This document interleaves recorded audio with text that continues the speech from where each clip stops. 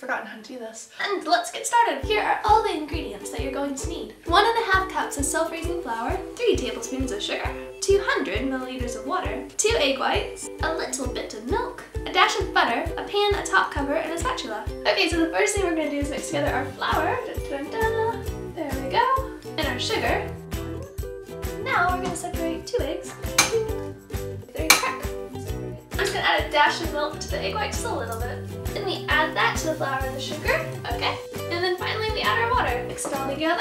And this makes enough to serve 2. So it's about 4 large pancakes or 6 small ones. Use a little bit of butter to mix the pan. Add our batter. And then I put a lid on top to help it cook. You know it's time to flip it when it starts to get these bubbles. And the edge lid to cook through. And now we top it off with some syrup. Now something else you can do that's a bit more fun is put the pancake batter into a piping bag, and then you can make fun animals in different shapes with it. Okay, let's make a few things. Oh, I tried to make Mickey Mouse. Okay, this one's my favorite because it's a crab.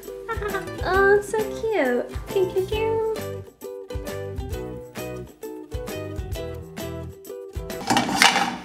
Crap.